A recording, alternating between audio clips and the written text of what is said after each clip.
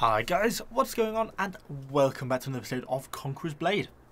So I kind of wanted today to get our maths heads on a little bit and dig into some of the more hidden unit statistics. We'll just sort of see what we can learn from some of the implied statistics but that you can't actually see from. So what I mean by that is, let's go over to our barracks and we can see we've got our various units here. I've been trying out quite a few different unit types to kind of see which ones I like. But if we dig into some of them, we get some strange things. So, for example, obviously you can promote your units. As they get an increasing amount of experience, it tells you down here, when you get so high, you go up a unit level. And that's the unit training over here. You can use that to increase it. And then down here below that, we basically get information about the unit. It tells us its health, then piercing, slashing and blunt, armor penetration and damage. I've never quite been able to work out fully how the armor penetration and damage exactly works, but loosely I'm guessing something around armor penetration is a modifier based on the armor value of the thing you're hitting, and then the damage is the percentage of the armor penetration that you're actually doing to the unit. If something has low armor, you do your full damage. If something has high armor and you have low penetration, you do a small percentage of your potential damage.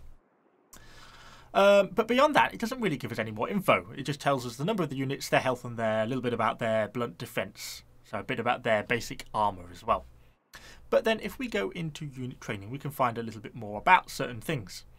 So this one I thought was kind of interesting on the archer, because it tells us about so the damage. So the archer is obviously firing arrows which are piercing. It tells us about the piercing damage is 1351 as a fixed value. Yeah, when we go in here, it's strangely worded, I think.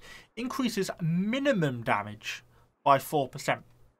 So it doesn't say damage, because if we then go over to a different unit, say I think it's a sword militia, and go in here, it's specific. Yeah, increase slash defense. There's a damage.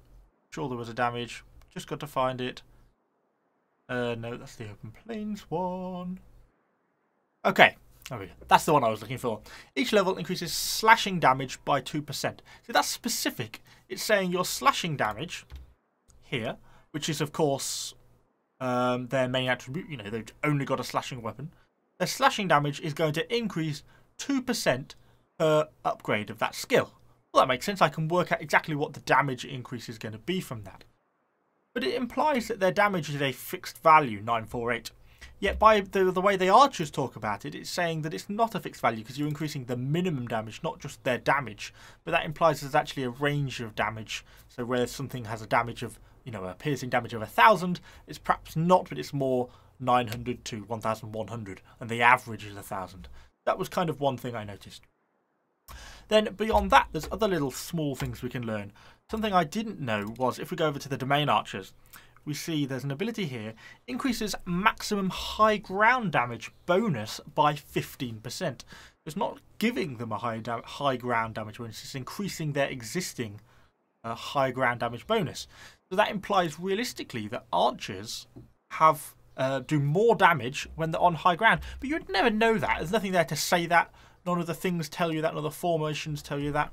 But from that we can actually learn that if you can get your archers on the higher ground, then there's clearly a benefit to that. And if you kept this ability, then that benefit is even better. But that's something I kind of noticed. Then there's also a lot of open world stuff. A lot of this stuff down this bottom row tends to be often more the open world stuff. I think when it means increased damage in urban terrain, I believe that refers to the open world urban terrain rather than specifically, you know, when you're in the streets on a siege map or on the desert.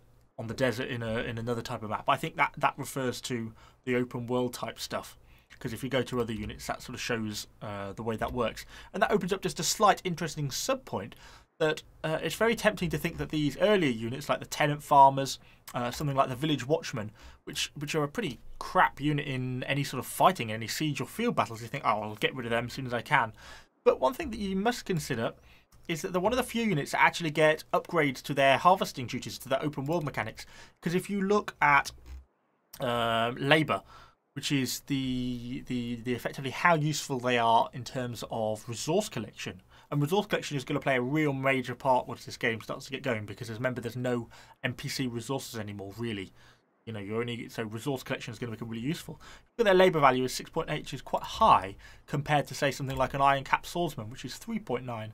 So if I take my village watchman, I'm going to get double the amount of resources from the same site as if I took a unit of iron cap swordsman. If you're going out specifically to the resource gather, you're going to be wanting to take units like this. If that isn't reason enough to keep a few of these types of units around, and by village watchmen, it's not just village watchmen, it's tenant farmers, similar sort of thing. And what's the other one?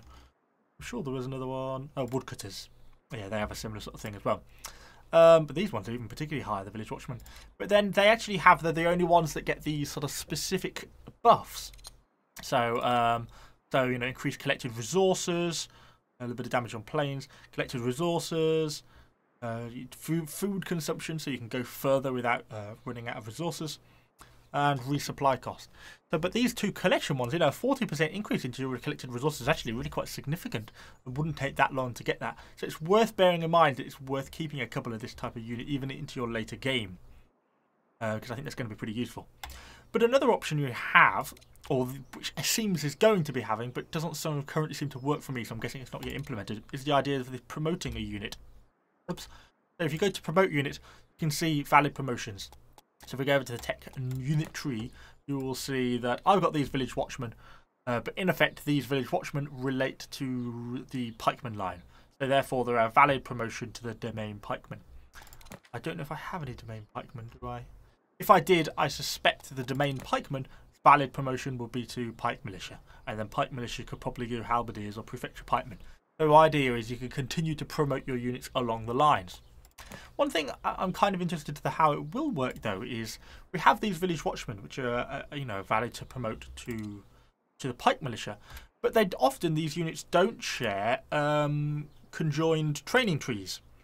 So for example, the training tree, if we go to show you on the unit tree briefly so it makes sense, I've got both the sword militia and the iron cap swordsman. The sword militia will naturally promote to the iron cap swordsman.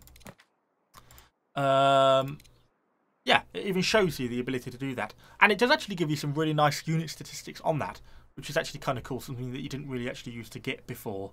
It does show you, you know, what changes, you know, their health goes up, what things go up or go down, and you get to learn which abilities they learn and lose, which is kind of nice because you get things like shield rush, which is a really great ability. But they don't share the same abilities, the same unit trainings. If you go on unit training here, you see we have quite an extensive tree on the sword militia, but then we go over to the iron cap swordsman, wherever they are, there they are, and you'll see it's a different training tree. So how is that going to work? If you've got a unit of level 8 sword militia and you promote them to iron cap swordsman, are you going to lose all those skill points on that sword militia? In which case, unit promotion kind of seems like a pretty pointless ability. You'd be better off just creating an independent iron cap swordsman. Or are you going to get those veterancy points, but they're just going to be reset? So that's something I would really kind of like to know. But something that is an ability that's not yet been implemented, even though we've got the button, promotion doesn't seem to be working. So that's kind of something I was just sort of curious about. So yeah, that's kind of just what I wanted to dig into, really. That's kind of what I wanted to just demonstrate, that there's quite a bit that you can learn from a lot of these, you know, specific abilities and things. And so the way some of them are implemented, you know, some are good, some make big differences, some don't. So for example, like I saw this one, just this minor point, on these javelin men. I really quite like these javelin men, it's quite good fun. Increase javelin amount by 1. Okay, that's fine, that makes sense. That's a valid thing. When they only carry 2 or 3 javelins anyway, adding 1 is quite a percentage increase. And if we go over to the unit tree, and foolishly I researched it, and that's kind of what made me think about it. If we go to the javelins, there is an improved supplies. Each level increases domain javelinier's ammunition capacity by 2% of base value. So in total, for getting all these 5 upgrades, and they were not cheap, they were something like 1,000, 2,000 honor points per time, so that's only a 10% increase. And I suspect that 10% is actually less than 1. I don't know if it rounds, but I suspect you actually from all that, at most you may get 1 javelin, but more than likely you're probably going to get no javelins, because 10% is not going to be, you know, of like 4 javelins, 10% is only not even going to be 1, is it? It's going to be less than half of 1.